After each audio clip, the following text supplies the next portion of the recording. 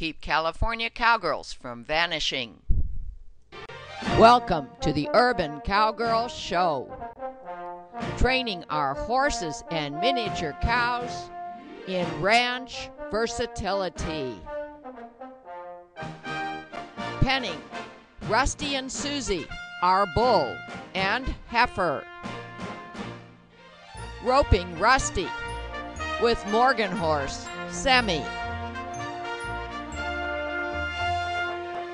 Training Eve to work over her haunches with a motor cow simulator. Training Eve on a cow roping simulator.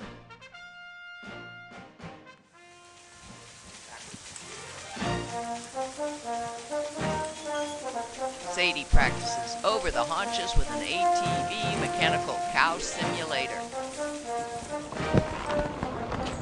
Pulling slack.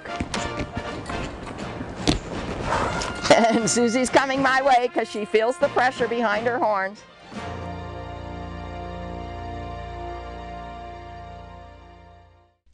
In a large grassy pasture, we train Eve and Sadie to ground drive and pull objects when they are connected to our homemade pairs harness training pole made with ABS and PVC. Today we're going to the very next small step with Firecrest Easter Eve. We are going to lift the harness pole. We're training her to allow the harness pole to be attached to her, and then maybe, if it goes well today, walk around a little bit with it attached to her. Last time we brought it up to her breast. We showed you where we would hook if we were gonna, but we didn't last time because we always do things one small step at a time. So, knowing Eve the way I do, I don't think she'll be afraid when I lift. So I'm gonna lift it slowly. It's all right, Eve. Can you slide that back over a little bit? Put it in position. Good. Bring it back a little bit. Line it up with her collar. Remember, picture another horse here. This is what we're doing to train our Morgans, Eve and Sadie, her daughter, to be harness horses in pairs. Now I am going to, she's standing nicely even though it's a little bit windy. I'm hooking up a quick release. It's all right. Last time I let her feel what it would be like to feel this harness pole on the front. I also am looking at the height of the harness pole. She's got her overcheck on, so she can't pull her head down too much. That's what the overcheck strap is all about. I'm going to release the tug strap. We had chains connected. Oh, to extend them? Yeah. They were the dog choke chains. Okay. All right. We forgot to put some chains on here, which will make these tug straps long enough to reach the quick releases on the back of the harness pole. So since she's standing nicely, we're going to stop the camera for a moment. I'm going to go find the chains, and we'll let you know when we're ready to go again. Well, we're all hooked up with Eve. We've got some chain extensions to go to the back of the training harness pole. We're hooked up with a quick release here, the front of her collar. We've got an extra person to pick up on that back of the harness pole in case Eve starts getting concerned about the fact that there's going to be noises and this pull feeling on her out here in the wide open spaces. We've done this in a smaller area, in a more confined place, but we know that for farming we have to be able to do it in a large area because we hope to be farming on large plots of land with my Morgan horses. So, what we're going to do and show you, we hope, is that these tug straps connected to that to those quick releases that are connected to the back of the training harness pole will allow us, I'm pretending like I'm another horse here and holding this side up, because remember this is pairs pulling, allow us to ask Eve to step forward a couple steps. One thing that I'm concerned about, and I'm going to have to think about this and address it in future sessions if I remain concerned, is the fact that if Eve starts to dance around, will that left hind foot step over this harness pole? Because you see how low it is. Can you pick it up, Erin, for a minute? And let her know you're picking it up. It's okay, Evie. There you go. There you go.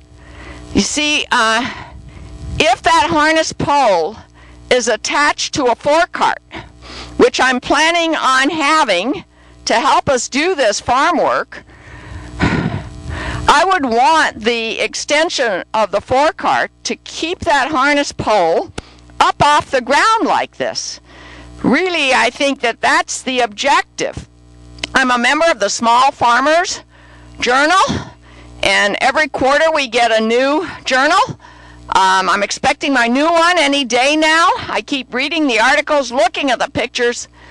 I haven't yet started to chat with other small farmers around about these issues, but I do watch a lot of programs on RFD TV, and I look to see how this equipment is put together for the various rigs that I watch when we have pulling and farming horses on the programs. Now for Sadie, I would definitely want the harness pole to be up about this height in the back. For Eve, she's probably okay with it lower because she doesn't tend to dance around like Sadie, her youngster, her daughter, does because of lack of repetition, lack of training, lack of confidence. So what I want to do today, I make my decisions one small step at a time as I go. What I want to do today is, just because we have the extra hand here, just step forward without it being on the ground. We may at the very end, if all goes well, put it down, step forward a step or two so we see how she behaves when she feels the pull, the drag of that back PVC piece on the ground. But we're just going to step forward a couple steps. Step up. Good, Eve. Okay, woo. Oh. Good. Good, Eve. Good, Eve. Okay, now, let's see if she's going to dance around. Is she going to start throwing her head? There's some flies around here. She looks okay. She looks relaxed. Look at her back leg is cocked. Okay, Erin, let's do this. Let's just put it down very gently. It's all right, Eve. It's all right, Eve. She's okay on that. And then there's one more thing I want to do, because I've trained a lot of horses with objects like this. Can you pick it up again, Erin? And we're going to stop the camera for a moment, and I'm going to show you, when we turn it back on, why I'm going to the tack room for one more chain. Next time we're going to put this dog collar on both sides back here, so it's a little bit farther back, and we'll keep the tug straps out of the way. Erin has a chain that we attached so that he can very slowly let that down. Woo. She's getting a little antsy, you see. Maybe we're asking too much of her today. Can you let it down a little bit, but not all the way, Erin? Good girl. And yet he can still hold on to it. Hey. Woo. It's all right. She's not quite as relaxed looking right now, but that training harness pole is about where I want it to be. It is going to be too low if we go all the way down to the ground. So we have to think about ways to deal with that problem before we have our forecart to use. So with it that low, Erin, let's do another couple steps, Katie, with ground driving lines. And that's all we'll do for today. If all goes well, next time we'll try to fix some of the problems we noticed this time. Okay? Step up. Step up, Eve. Good. Very nice. Okay, woo. Oh. Oh. Now this thing shook back and forth, but she was okay with it. I might not have noticed that that was going to be something that I have to desensitize them to. Now, to unharness, it's all right, Eve. It's all right. First thing I'm going to do, ooh, it's getting windy too, disconnect the tug straps, put them back up here on a safe place. Remember, we're still connected here.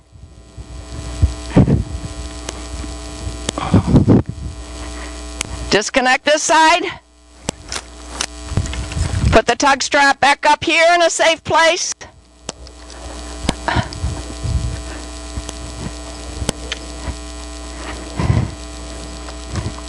Disconnect with a quick release here. Move it off to the side. And we've accomplished our next small step. Here we are with Sadie, my youngest Morgan mare. She needs the most desensitization for all this tack because she hasn't had as much experience with it. She especially needs desensitization down low on her rear legs. Katie, can you let those tug straps fall down low? And touch her, yes, yes, yes, so that she doesn't want to kick out at them. Can you do it with the right hand as well? But you know, this isn't a fair test. We got to get her in motion, thinking about other things. Then when she feels something like this, hope that we've done it often enough and explain to her by pressure and no pressure what the right answer is. And the right answer is not to do this. Now, last night on Rural Heritage on RFD TV, I watched a program about draft horses pulling very long, heavy logs through very thick forests in an urban setting. Single draft horses. The reason they couldn't use pairs is because the trees were too close together. And I watched the tug straps and the chains on those draft horses, and they fell way down on the legs. Let me kind of point. It's all right, Sadie. It's all right. Down to here. Almost just above the ankle. And I thought, well, how come those draft horses aren't kicking out at them? Well, they've been desensitized, sacked out to them. I came to that conclusion. So rather than worrying too much about the tug straps going down too low and the training harness pole going down too low, we're going to concentrate next on all my Morgan horses to get them to be sacked out, desensitized to such feelings on their back legs. She was a little bit of a nervous horse when we tacked her up. Not real bad though. But here's what we tacked her up with. It's all right. It's all right. Blinders, collar, tug straps, saddle, and britchin, and the crooper under the tail. It's all right, Sadie. I'm pointing to the crooper. Now that's one of the most difficult pieces of tack. Just a little leather strap that goes under the tail. But it feels real funny to a horse that hasn't felt that before. And Sadie's felt it, but we need to desensitize her more. Now our objective today, again, in the spirit of one small step at a time, besides just driving her around here and allowing those straps to touch her every which way on the back legs without being hooked up to anything, because when you're hooked up, that's when the commitment is, and that's where the danger is. Being hooked up to something that you cannot easily disengage in case there is a spook. So we have a whole lot of desensitizing to do before we actually hook up, but will Sadie accept this training pole next to her out here in the wide open pasture, as did her mother a couple days ago? Her mother's much better at this. She's more experienced, different disposition. So what we're going to do is Aaron, my cameraman's going to leave the camera on. He's going to come over here, and after I pick up the front end and bring it close to Sadie's front of her collar, he's going to pick up the back end with these chains just so it's off the ground. And if we're feeling comfortable, if we're seeing relaxation and focus from Sadie, we might step a few steps forward. It's all right, Sadie. Now she has blinders. And you know what, Aaron, before we actually even bring it close to her, let's walk it around her so she can see him. So we're going to leave the camera on, and you're going to watch us do this desensitization. When we go to the side of her body, you'll probably notice that she wants to follow it. It's her nature.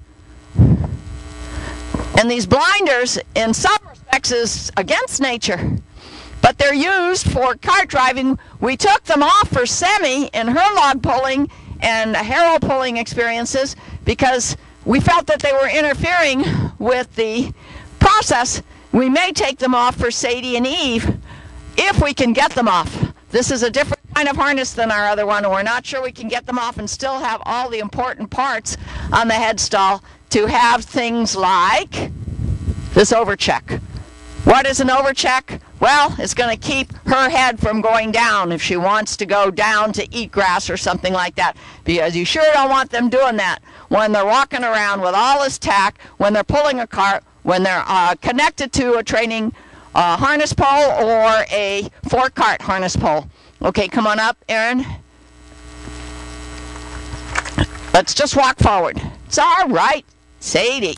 She'll see it. She's seeing it. It's all right. It's all right. Good girl. Ah, she is getting nervous. Easy. It's okay.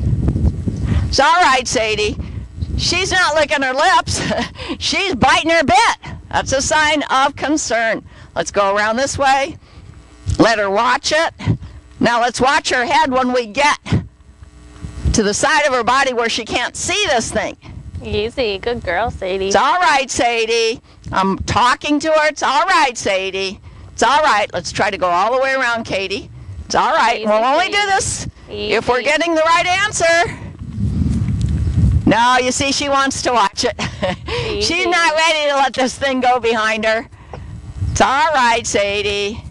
Let's turn around, Aaron, and let's just bring it close to her. We'll work on that, getting it to go behind her so she's not worried about whether or not it's going to attack her.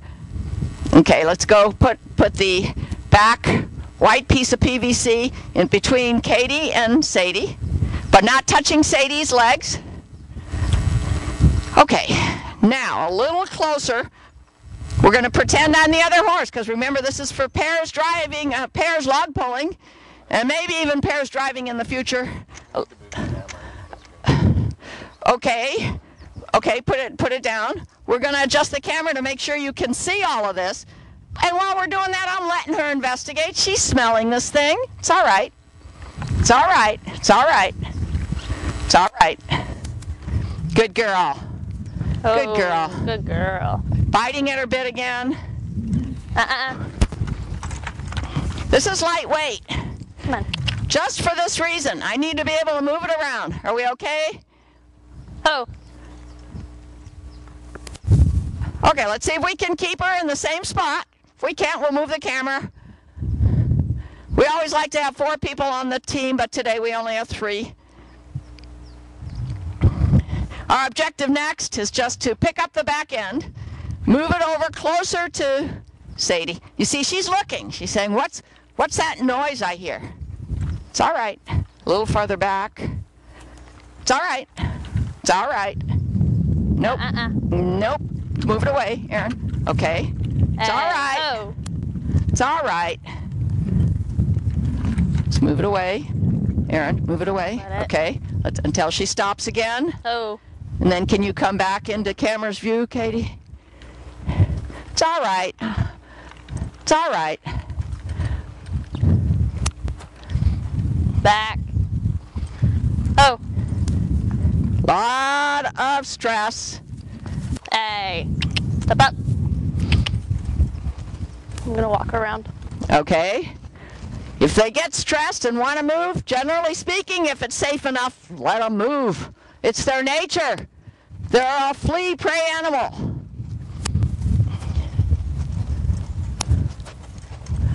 Good. Good. Good. Good girl. Let's see if we can get her to stand. Make nice.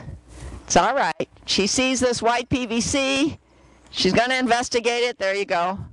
Gets a little nervous, though. What is that thing? It doesn't smell like what I'm used to. Pull it back, Erin. It's all right. Oh. Good girl.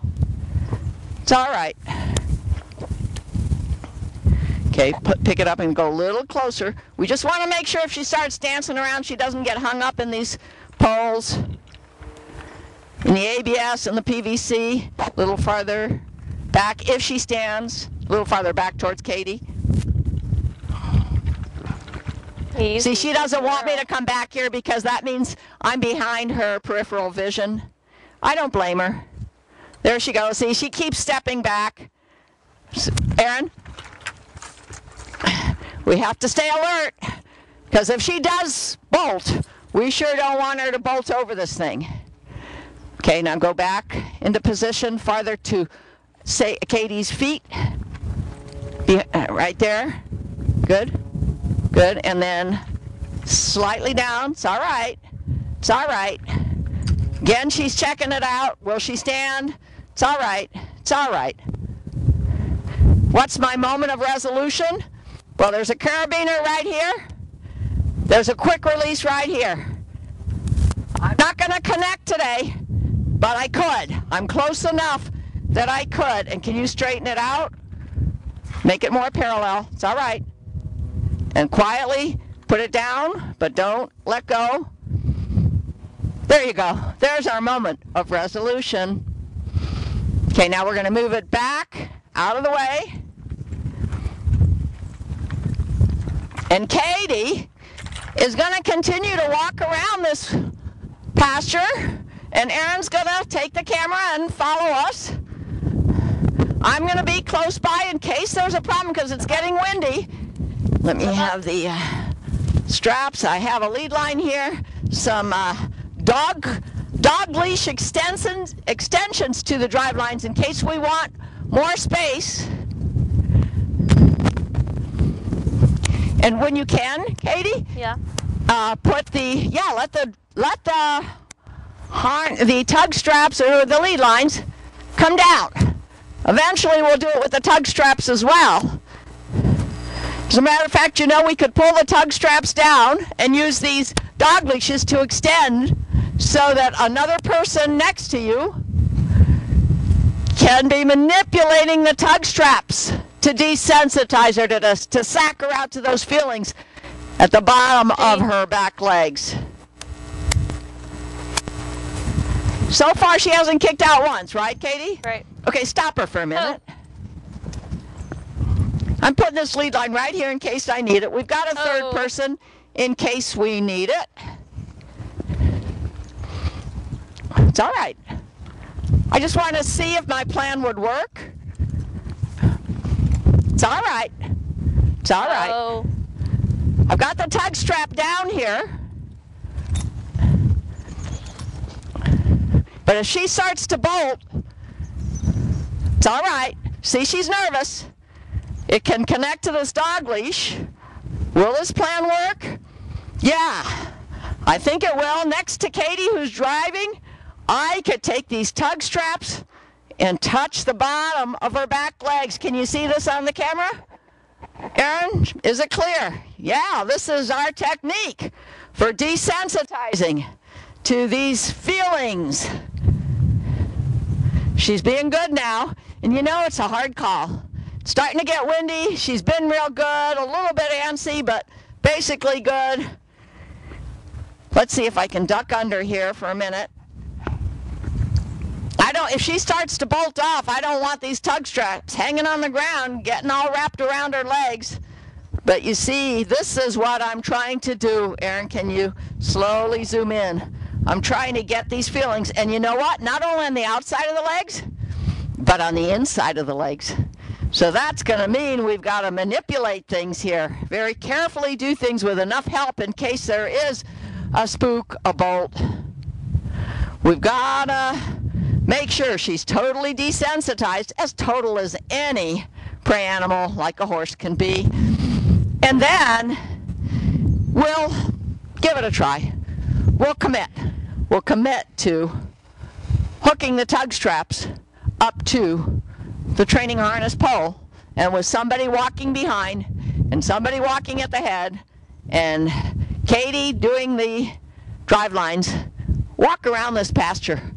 It's open space. It's unfenced, but it's open space, and who knows what might spook her. I'm going to go back here and duck under.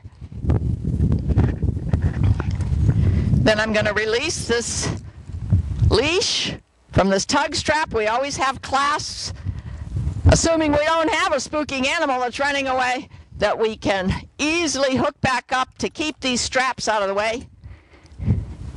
And that's it. We're done for today, showing you how we're making Shadrach, Sunshine, Sadie a farming horse who will drive in pairs with her mother, Firecrest, Easter Eve. Well, in today's session, we're just going to stand even Sadie on either side of this pole and lift it up. All we have on them is their collars. We don't need to harness them up for all of this. Right now, while we're waiting, Katie's just working on desensitizing those back legs. And we've got all kinds of straps and chains and so forth on this harness pole for training purposes. Symmetrical, strong. We just made do with dog collars and so forth. So it's inexpensive, thrifty, and the next thing you'll see, we're going to turn off the camera, we're going to line up the horses, and then turn the camera back on and show you what the objective is. We are now lined up. It wasn't hard at all. About as high as we would want it if we were using a four-cart. Sadie's a little bit spooky. Okay. You see, she's moving away. I don't know if you can see that. Eve is steadfast here. Okay, let's put it down again, Aaron. We're going to let Katie try to get her a little bit closer, parallel to the training harness pole like her mom is. All right, if we can lift one more time and they stand there for just a few seconds, I'd be happy. Okay, ready?